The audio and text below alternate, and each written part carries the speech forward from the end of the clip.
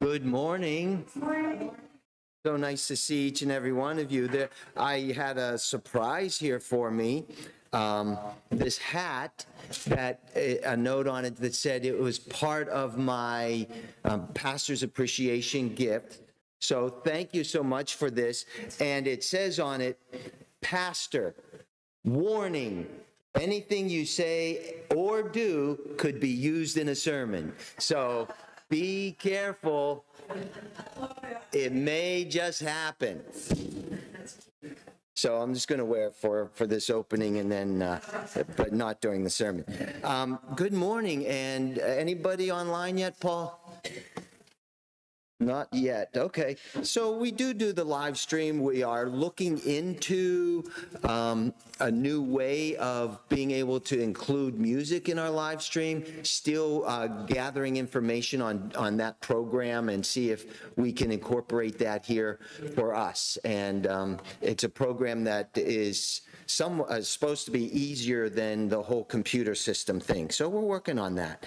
And we do want to utilize the live stream for the sake of some of you have tuned in live stream when you couldn't come to service. And we want to see if we can't incorporate people that would maybe not come to the church service, but still be a part of our service and hear the message. And we'll see if we can't move in that direction and get more people involved with our service here. So today for the invocation, I've chosen Galatians 5:1, and it says this: "It is for freedom that Christ has set us free. Stand firm then, and do not let yourselves be burdened again by a yoke of slavery." And when I came across this verse this week, it kind of is going to go a little bit with what I'm going to talk in the sermon. But Christ set us free. And I've never been in prison. I could only imagine what it would be like being confined and restricted in every area of life. And sin has done that to us until Jesus said, "You're forgiven." We're going to talk a little bit more about that in our message today. So let's think about that. And as we do, don't allow ourselves to get overrun or overwhelmed or burdened by those things that can cause us to lose sight of that freedom we have in Christ. Let's pray. Heavenly Father, we just want to thank you for our time here together, this church family, and our opportunity today to lift you up and praise you, to sing to you and sing for you and about you, to fellowship and talk and enjoy each other's company. That's what you want from us. And we want to lift you up in all that we do and say today. I pray your anointing on the message later, and that we could say it was good to be in the house of the Lord today when we leave. Pray this in Jesus' name. Amen. And Colleen is coming to do announcements and our call to worship. Good morning. There's a lot of announcements today, so bear with us a little bit. Tuesday morning Bible study, 10 a.m. to 11:30. The Bible study is on the book of Romans. It's open to all via Zoom.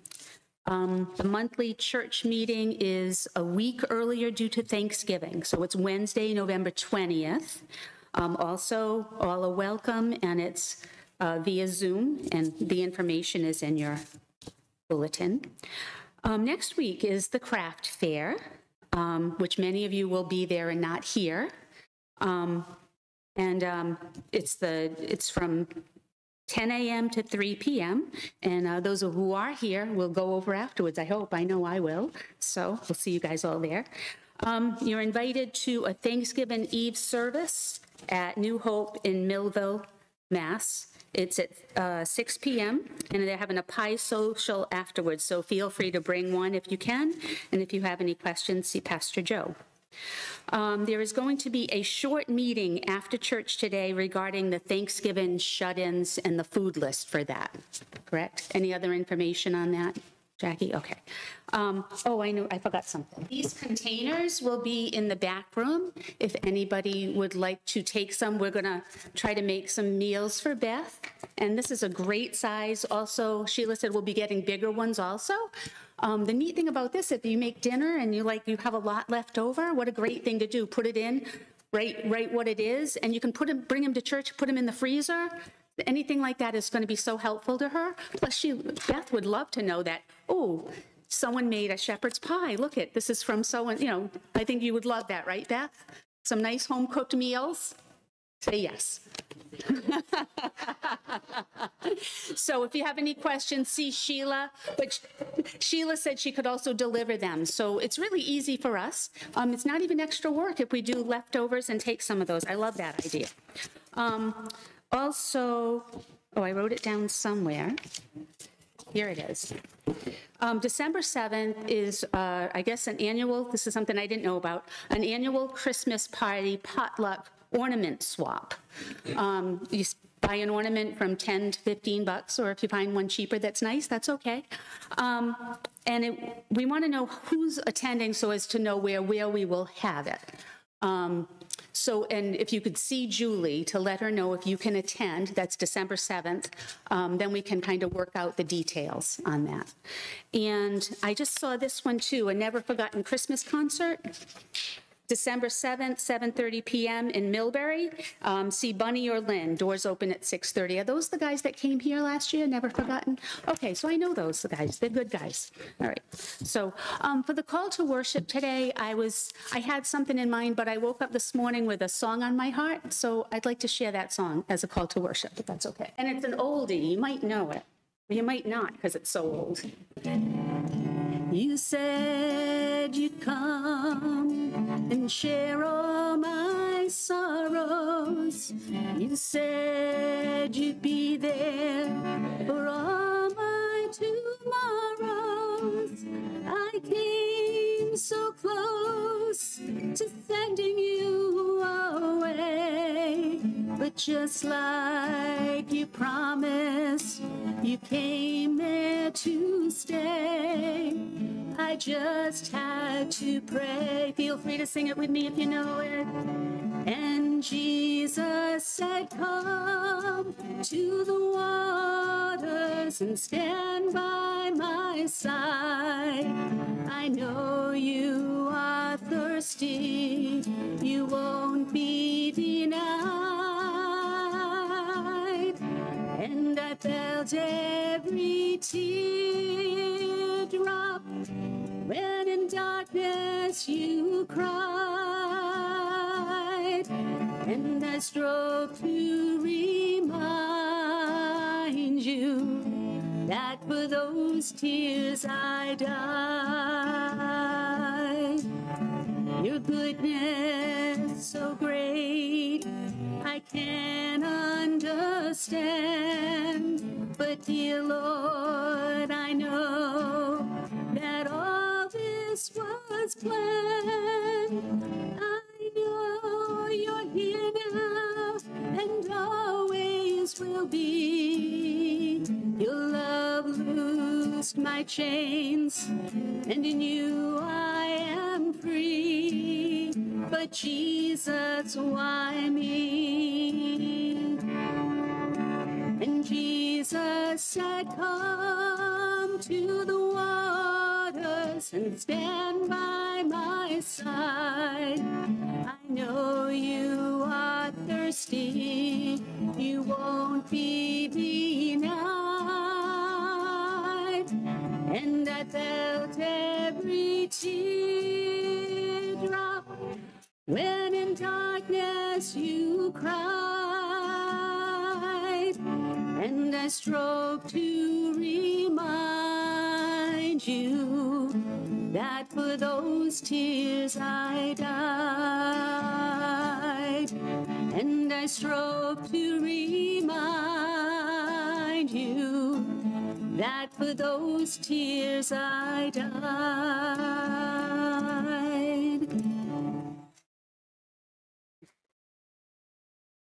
And I just want to say thank you for Pastor Appreciation and the shirt that I got, and now the hat. I am going to wear that often. Just by way of announcement, it didn't make it in the bulletin, but I am going to visit family the weekend after Thanksgiving back in Pennsylvania, and going to my class reunion, which is a very long time ago. And so I'm going to visit family while I'm back in Pennsylvania near Pittsburgh. And so Pastor Gill has accepted the invitation to come and share that Sunday after Thanksgiving. So our associate pastor, Mark, will be leading the service. Pastor Gill will be sharing. So we can look forward to that. By way of praise, Jackie has said, praise God for his providence and healing and his healing power. Thank you, Father, that you listen and answer prayers. How many of us are thankful for that? Yeah, Lord, here am I. So we all can agree with that. No update. We prayed for Bruce the last couple of weeks. He has an aneurysm on his heart. He had surgery this past week. No update on that, but we want to remember him and his prayer there. Mary didn't write this out, but we prayed for a young man who has something on his brain. Is there any update on that, Mary? And what is his name? Zachary. So just to highlight, if you didn't hear, Mary, Zachary has a growth in his brain from birth, and he has seizures because of that. So we want to remember Zachary. And I know we do the cards by way of the flow of the service, but we all have a prayer request. We all have those needs in our lives, the need for comfort, the need for help in transition, the need for finances. And my brother Bill, I have no update on him. We've been praying for him. He has been undergoing radiation. So I'm under the impression that old saying, no news is good news. So, but we prayed for Bill, my friend Tim, also radiation for colon cancer and chemotherapy. Michelle, we prayed for Michelle, my friend, and she's doing great. I've seen her the last couple of weeks. She's a nurse, and so she said it's hard to be on the receiving end of care, and I know how that is, but she's doing great, and that's part of God's answering prayers. And so as we take time to pray and praise God for the good things in our lives, we know that we serve a God who answers prayers, and he's on our side to help us through every situation we go through. So let's take the time right now to just for one moment, think about the good things in our lives. Let's close our eyes and just for a moment, just thank the Lord for those things in our own little way. Just express a thank you. Lord, thank you for shelter. Thank you for the food that we have. Thank you for clothing. Thank you for your presence, that you're in our lives. Thank you for so many good things, Lord. Thank you for the answered prayers. Thank you for your divine providence in our lives, that there's no coincidence, that you are in total control, and that you are going to see us through every situation, every circumstance, no matter what it is, because you love us, you care for us. You have compassion for us. So, Father, today we just lift up these praise and prayers to you. Thank you, Lord, that we know your word says that you can hear our prayers. And as we lift them up, the Bible says that they are like a sweet-smelling incense to you. Lord, we pray today in thanksgiving, thanking you for the good things in our lives, and also, Lord, for the prayers that we have, the needs and the petitions that we bring before you. We want to thank you for Michelle feeling better. Thank you for David Jr. and his recovery from his tragic accident. Barbara recovering from her chemotherapy and the effects of that. Thank you, Lord, for the good things. And so, Lord, we bring before you Bruce again. Bruce that had the surgery this week. We don't know the outcome, but we're praying that he would recover from it and that your healing hand would touch him in a way that he would sense it from you, and that you, Lord, you would open up the eyes of his heart that he may see you. And if he doesn't know you, that he would turn to you. Lord, we also want to remember as this young man, Zachary, 15 years old, having constant seizures because of this growth in his brain. Lord, we pray that you would reduce that growth. And if it's by your will that he's operated on, that you would work through that operation, that he would recover from it, and that through Mary, he might come to know your love and your grace and your forgiveness. And Lord, there's a prayer card that I failed to remember here for Cheryl this morning, our sister Cheryl, who isn't here among us, but we pray for her as she has expressed the need for help as her mom is very sick and her brother has been diagnosed with stage 4 lung cancer. And so, Lord, we pray. We pray that you would intervene and that you would heal. Bring healing, Lord, where healing is needed. And for those of us here today, bring comfort where comfort is needed, Lord. Would you bring strength where strength is needed? Would you help us, Lord, to recognize that you are in complete and total control? Lord, we want to thank you. And we pray, Lord, for our country.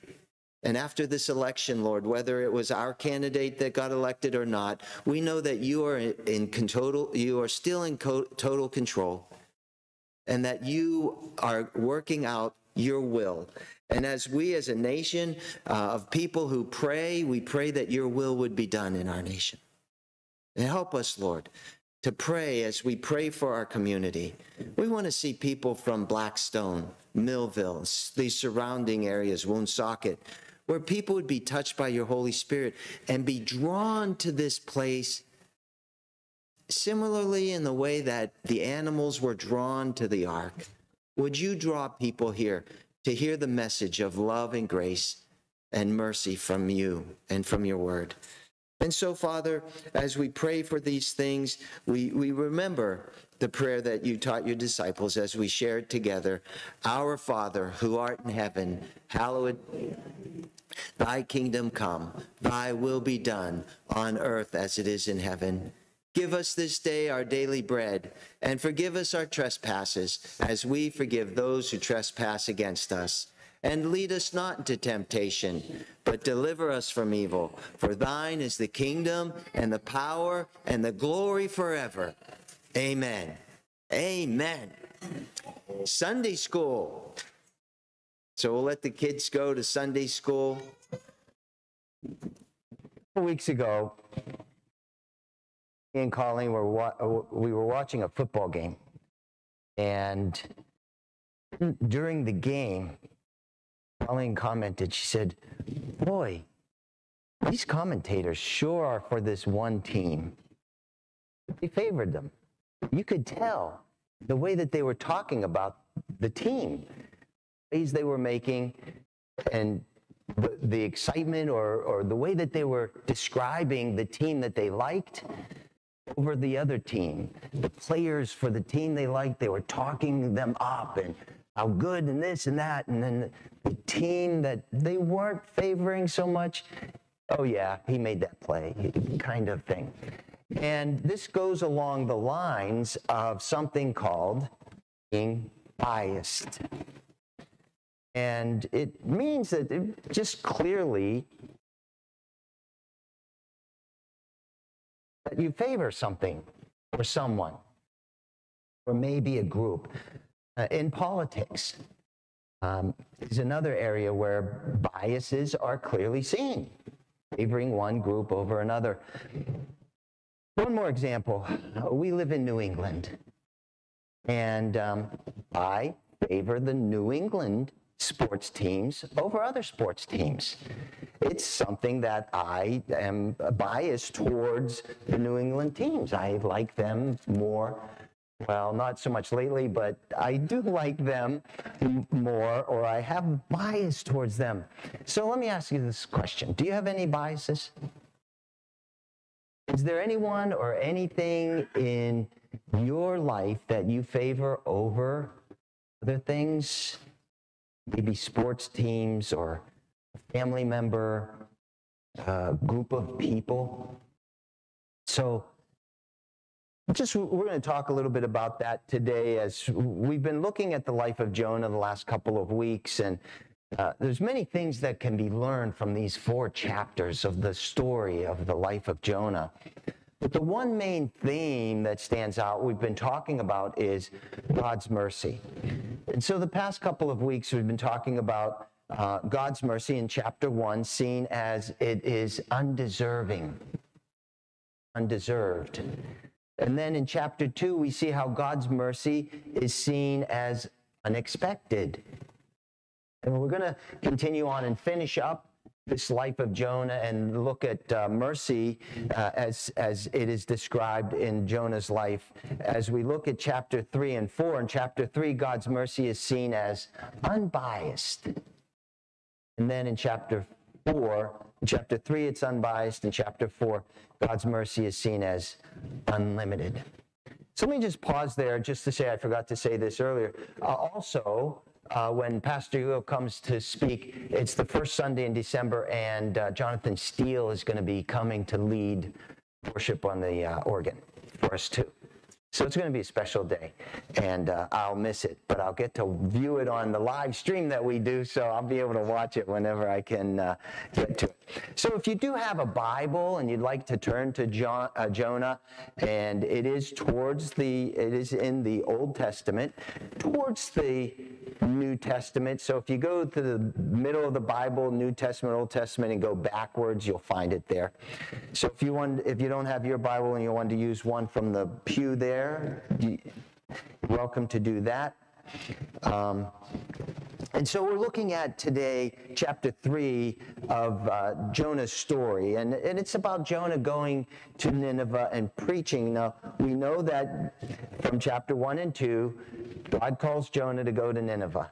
Jonah didn't want to go to Nineveh, so he goes the opposite direction. He gets thrown off of a ship, a big fish swallows him up, and then 3 days later, this fish vomits Jonah out. And that's where we're at now, that Jonah is vomited out on dry land. And here in chapter 3, verses 1 through 5 say this. Then the word of the Lord came to Jonah a second time. Go to the great city of Nineveh and proclaim to it the message I give you. Jonah obeyed the word of the Lord and went to Nineveh. Now Nineveh was a very large city. It took 3 days to go through it. Jonah began by going a day's journey into the city, proclaiming 40 more days and Nineveh will be overthrown. The Ninevites believed God. A fast was proclaimed, and all of them, from the greatest to the least, put on sackcloth. So Jonah is sent here, and this time he finally obeys the word of the Lord. He finally says, I will do what you want me to do, Lord. And he goes and he preaches this message. Now the message was plain, and it was a short message. It was a clear message, and it was an anointed message. And I'm just going to stop here from my notes just to say, if you're ever prompted to say something, don't hold that back, because it may be from God, and he is going to anoint what it is that you say. I had a very good talk this week with my neighbor. She had some real concerns about the newly elected president, and as we were talking, I just felt the need to share the gospel with her. And I did, plainly, about Jesus dying on the cross for her sins. And she had some things to say, and as we share about witnessing and talking about this in messages to come next year, and it's not for us to save people or to see them converted right then, even though that may happen.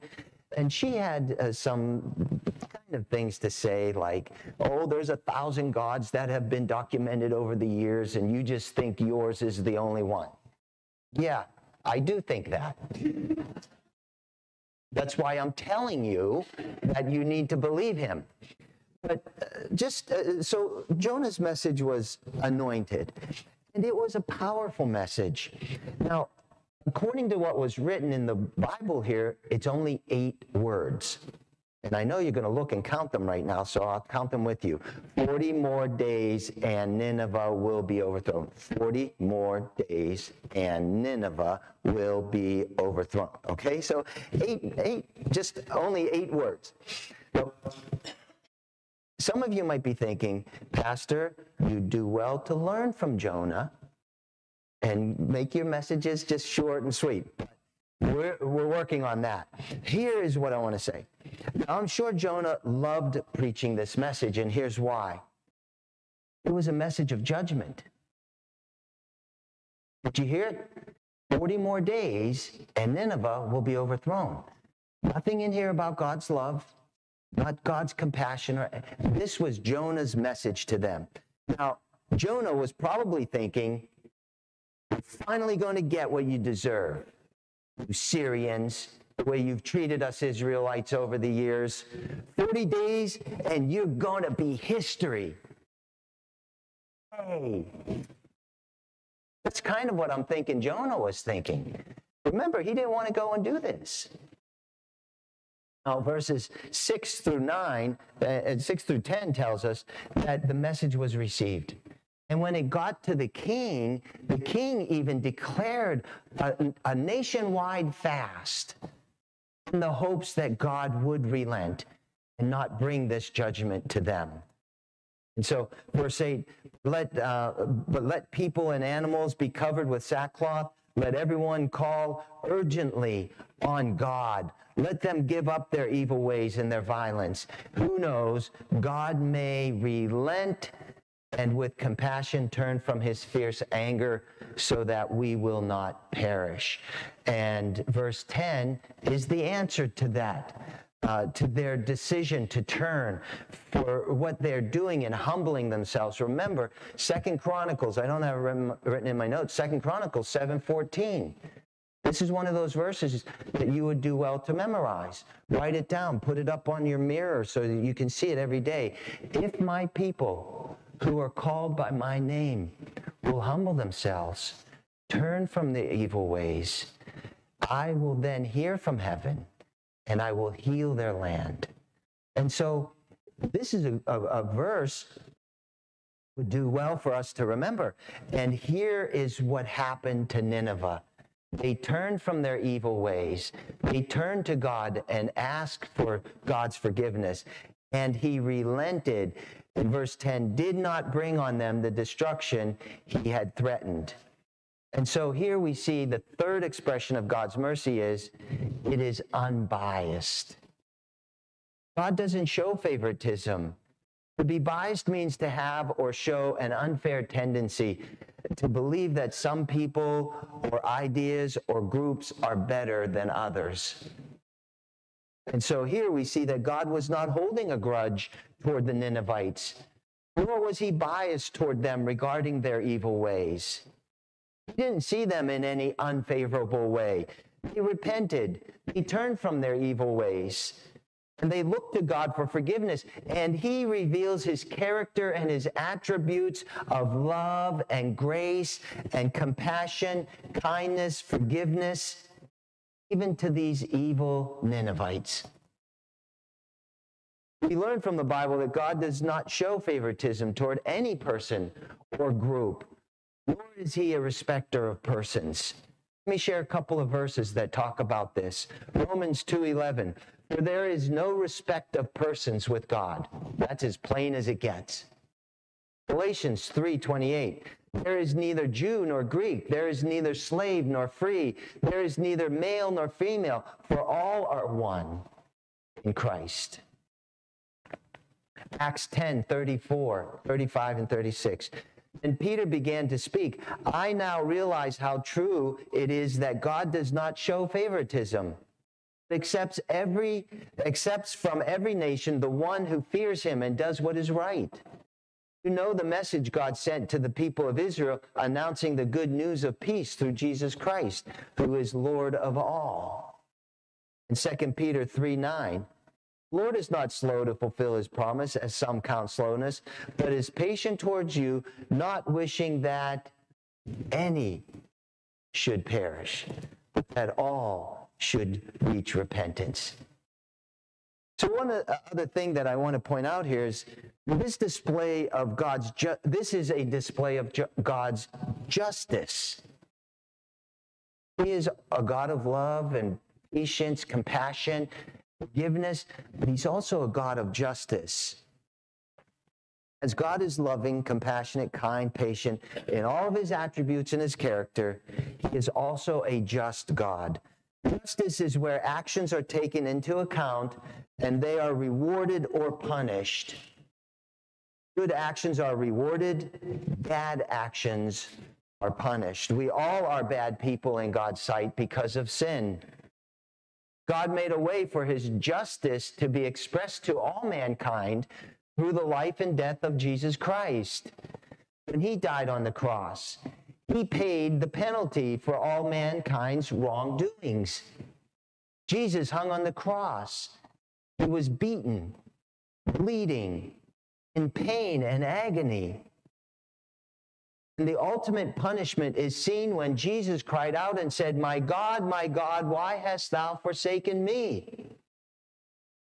God turned his face away from Jesus so that he would never turn his face away from you or me.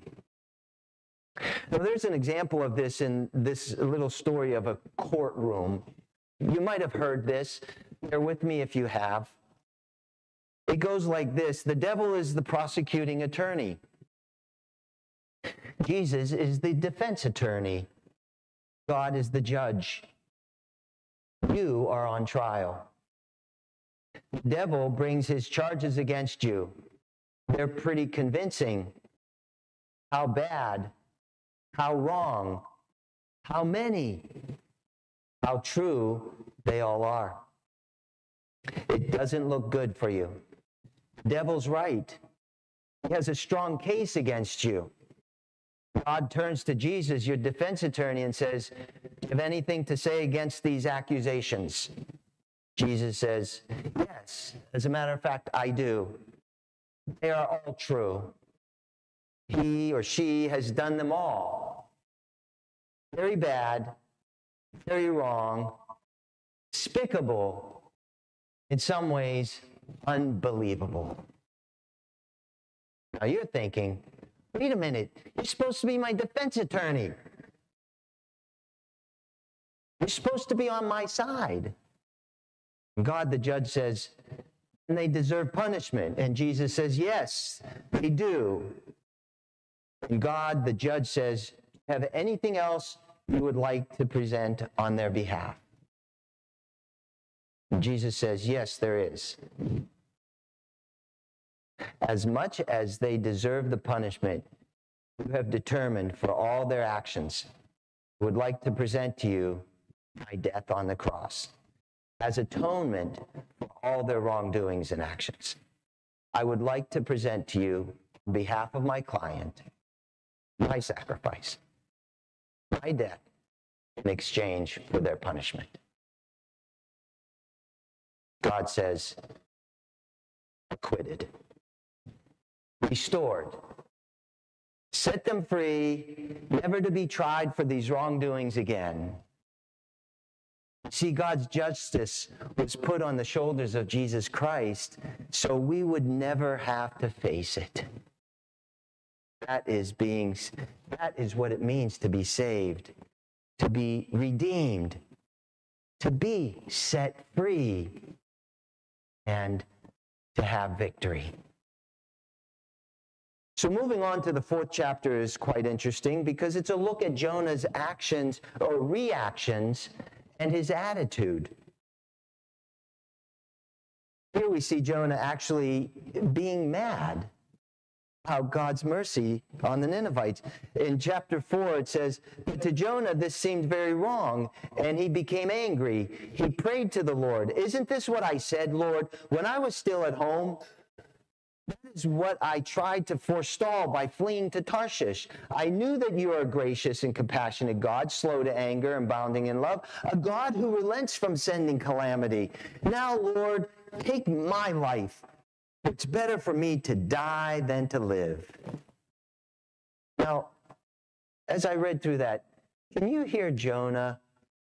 And can you kind of hear, those of us who had children, the way our kids talk sometimes?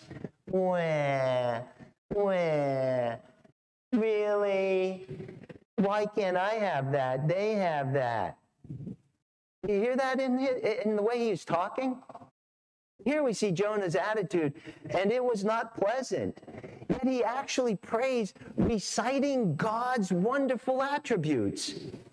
To Jonah, God's only supposed to be that way to him and to the Israelites, not for other people, not for these heathen people, just for us. He's so angry, he says, "I'd rather die than to think of these evil people being treated with your mercy." God asks Jonah, "Do you have a right to be mad?" You ever been so mad that you say something or do something that you kind of wish you never did? Don't ask my wife. Please. There might have been a time or two that I've expressed something that I shouldn't have.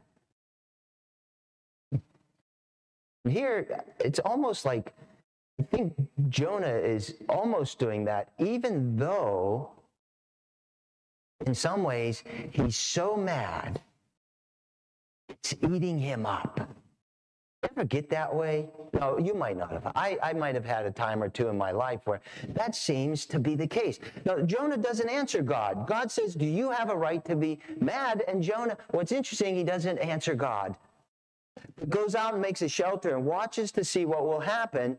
And the impression is that he is waiting for God's judgment and destruction of the city and its people. He may be thinking he's going to see fire come down from heaven like it did over Sodom and Gomorrah.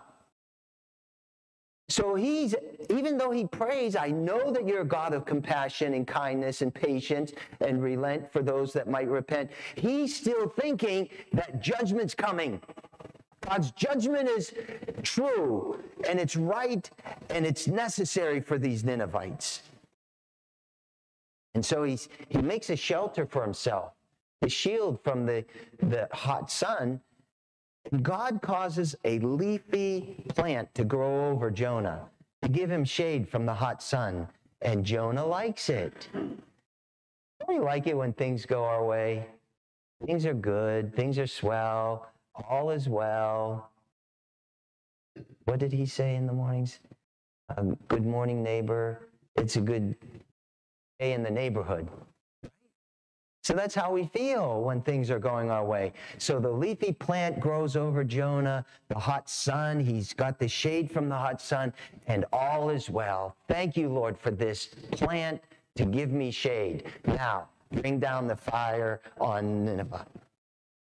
It's kind of what he's thinking. Here's what happens. The next day, God causes a worm to eat the plant, and it dies, causing the sun to be down on Jonah, and Jonah gets mad again. Talk about a roller coaster. He's happy, he's mad, he's running away, he gets called back, he finally says he'll do what God wants him to do, he's obedient, and he's so mad, he wants to die because God's going to relent and not bring punishment to these people. Verse 8, when the sun rose, God provided a scorching east wind, and the sun blazed on Jonah's head so that he grew faint. He wanted to die and said, "It would be better for me to die than to live." But God said to Jonah, "Is it right for you to be angry about the plant now?" So he's mad about the Ninevites getting forgiveness, and now he's mad that God took away this plant. Jonah is quite the extremist. Now, My wife might have said that about me once or twice, but it just happens where you get so involved and it's eating you up. And that's what I see here in Jonah. He's just so intense about this. He's so angry that he says he wishes that he would die 2 times to God. He's saying, I'd rather die than to see you show mercy to the people that I think don't deserve it. And it's interesting that God didn't grant him his wish. Oh, you want to die? Okay. But he didn't. Again, another sign of God's mercy. But listen to God's reply in verse 10 of chapter 4. The Lord said to Jonah, you have been concerned about this plant, though you didn't tend it or make it grow. It sprang up overnight and died overnight. Now he's saying how this really made him feel good and happy, and it was a good thing for him. He says, but you're angry that it died and you don't have it as shade anymore. It's a good thing in your life. And he says this, in verse 11, and should I not have concern for the great city of Nineveh, in which there are more than 120,000 people who cannot tell their right hand from their left, and also many animals. So there's some commentators and theologians that say the idea of this passage in the way that it was written tends and leans toward children of Nineveh. So if we put it in that context, God is saying to Jonah, there's 120,000 kids in that city. Shouldn't I be compassionate for them? Shouldn't I be concerned for them and also for their animals? And Jonah,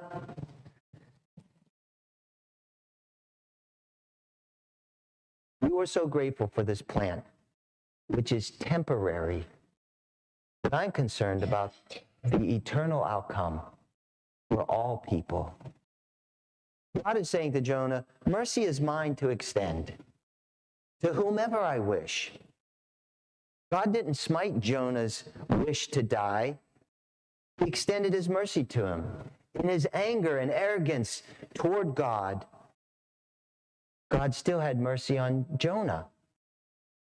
And he is that way to all of us.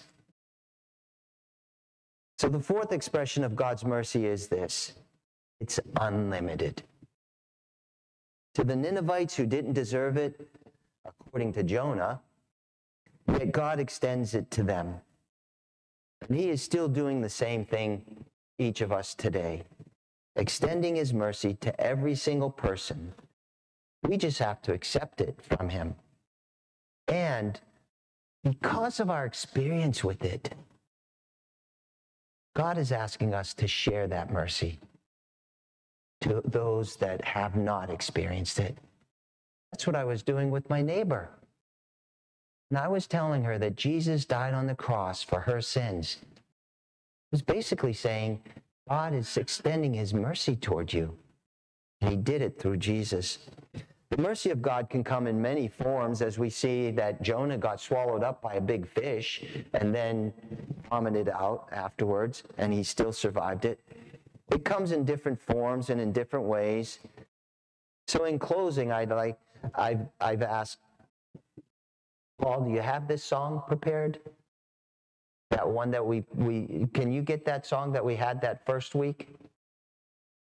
I just want us to hear that song again about the mercy of God and how it's extended to us.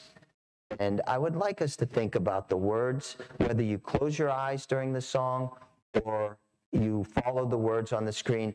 I'd like you to just think about the mercy of God in your life and ask God how you can be an example, whether verbally or in your actions, of God's mercy.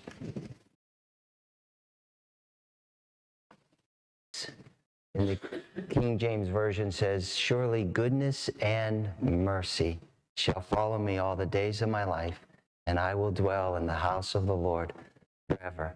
How many of you are thankful for that today and his mercy that follows us each and every day? May the grace of our Lord Jesus Christ be with each and every one of us until we meet together again. In Jesus' name, amen. God bless you all.